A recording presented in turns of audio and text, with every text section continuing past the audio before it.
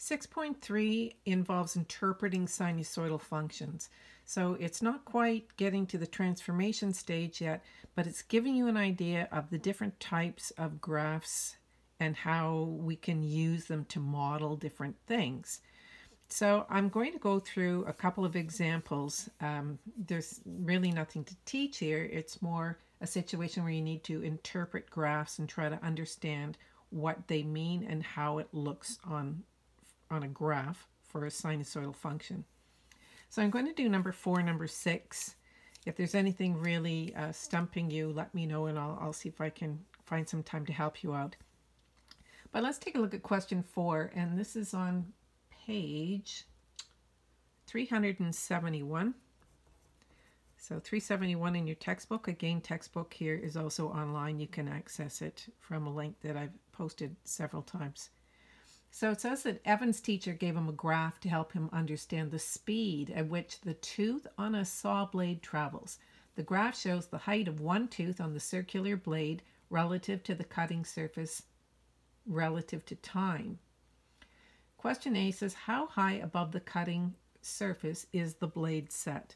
So remember, we're talking about one tooth. So, you know, a cutting blade, you know, they're round like this and they have all these teeth around them like this.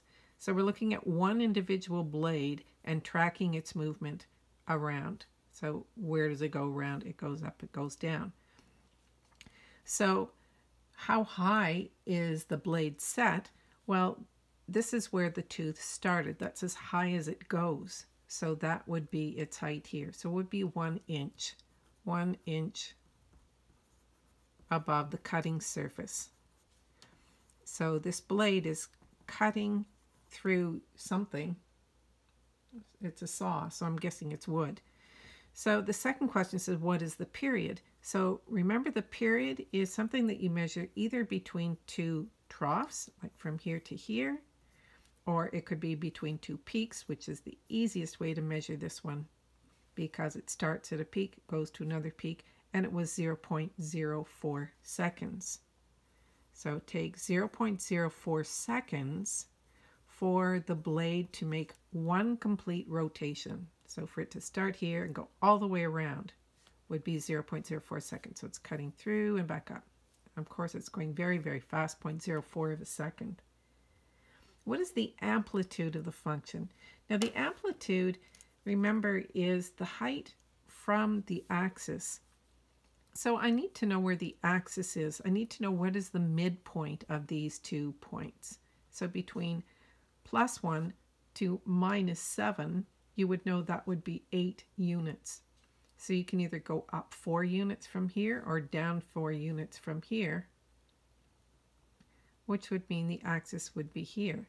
Now, it's a good idea to sketch it on to see if it makes sense to you, right? So this is -3. So it means that the amplitude, not the amplitude, but the amplitude is from here up. So how far is it from here to here? So again, I had to find the axis first. Find axis.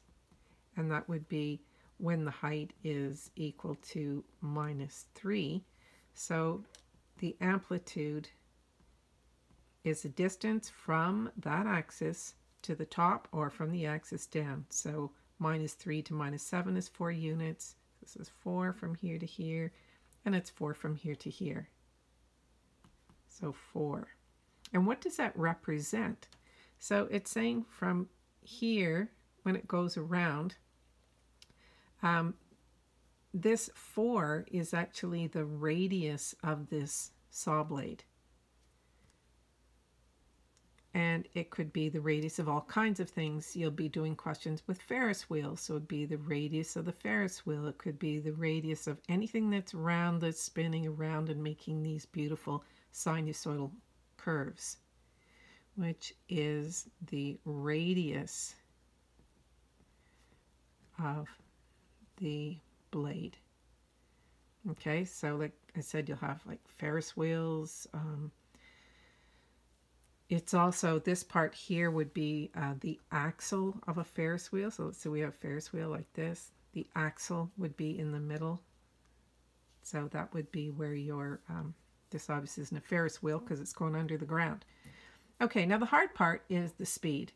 And this is where everyone gets a little confused because speed, remember, it says how fast is the tooth going in inches per second.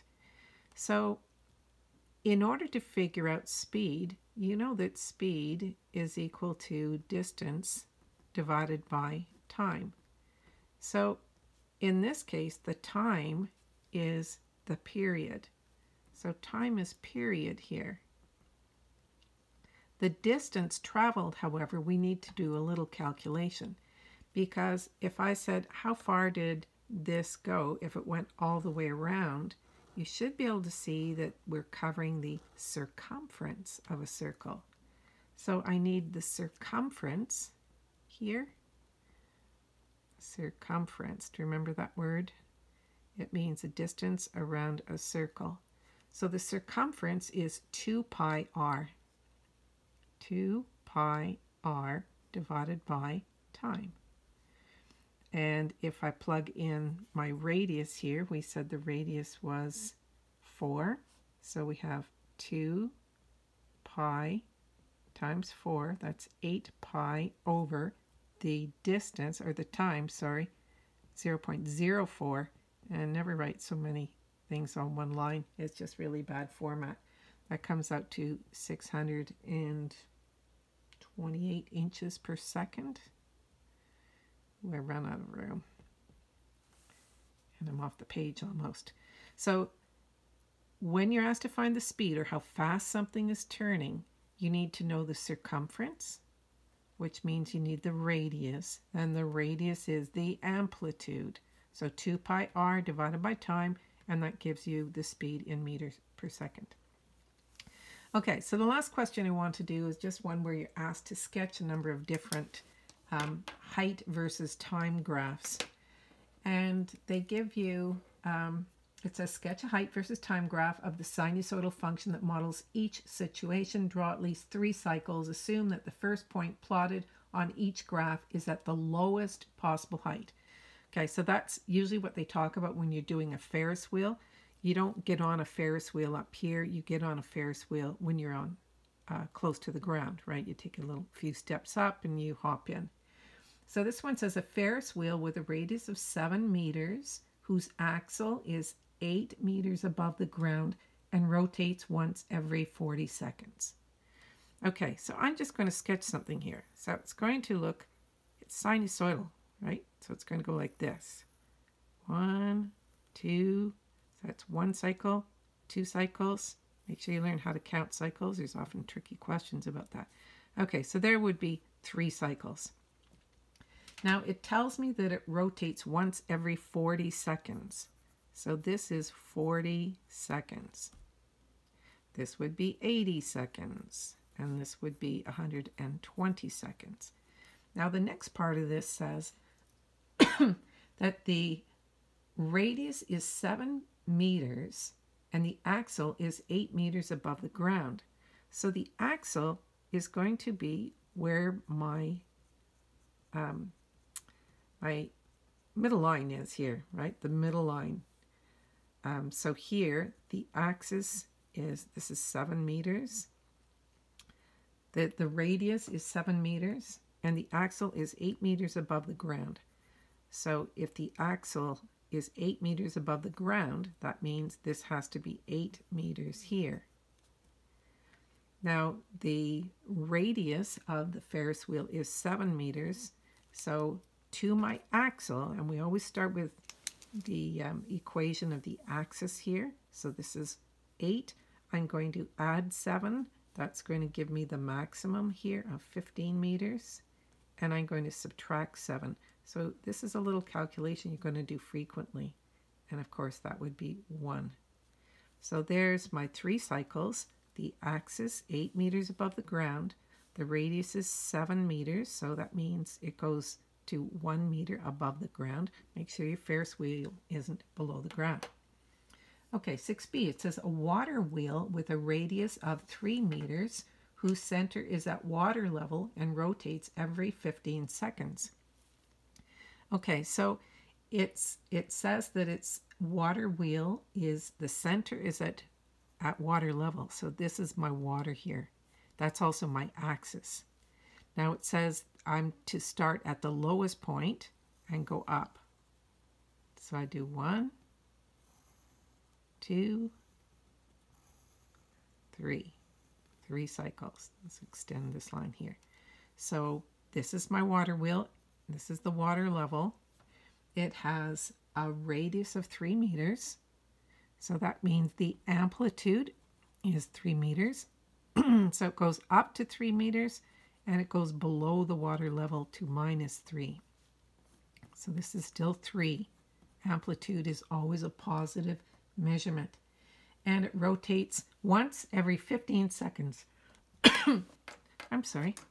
So that means that here, this is one rotation from here to here. You're going up, went back down. So this is going to be 15 seconds here.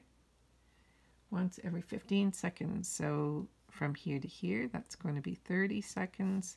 And this is going to be 60 seconds. What did I say? 15, 30, 45. It's going by 15s. Okay, there we go. There's our water wheel. Okay, let's do the bicycle tire. It says a bicycle tire with a radius of 40 centimeters. So the radius is 40 centimeters. So that means the amplitude is going to be 20 centimeters. Okay, so a bike wheel doesn't go below the ground. It said to start at the lowest, so we'll start with the tire here on the ground. It's going to go up and down 3 times. They asked for up and down.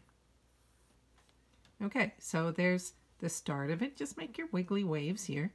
So the radius is 40 centimeters.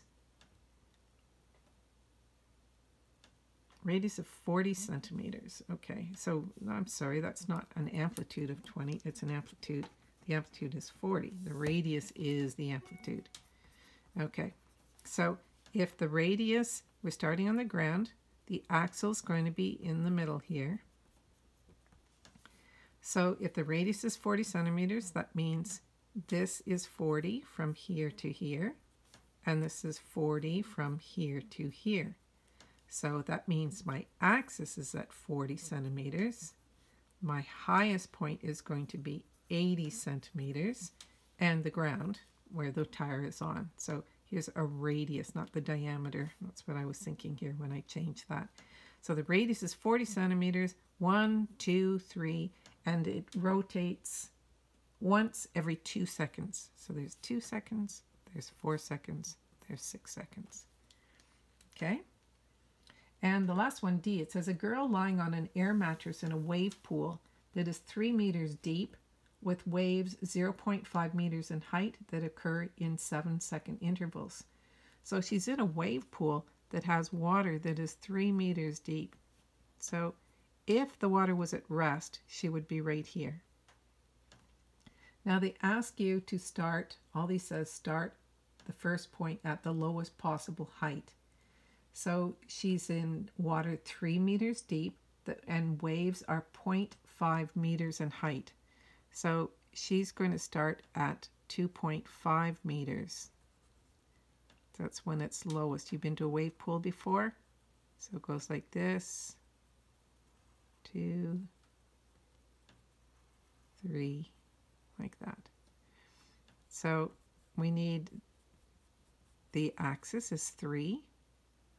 She goes down 0.5 meters. So I'm adding and subtracting the radius here, or the amplitude, 0.5. So this is going to be 3.5, and this is going to be 2.5. So I add and subtract the radius to the axis. So here she is in the wave pool. She's not under the water because the waves go down and up, right? She's traveling this wave, but she doesn't hit the bottom of the pool, and these occur every 7 seconds. So there you go. They're trying to get you to understand an axis, where the axis is. So the axis is the axle of a Ferris wheel. It could be the resting height of the pool. It could be the radius of your bike wheel, because that's the middle point. So you're always looking for the middle. And this one was a water wheel that here's the water level when it's flat. So it goes down and up and down and up. Okay, so those are just a few examples. The next lesson is going to get into all the transformations and all the rules that go with that. So that's where things start getting a little more confusing. Make sure you understand how graphs look here, how to start them, how to graph, what the period is, what is the amplitude. That's all this lesson was about. Take care. Bye.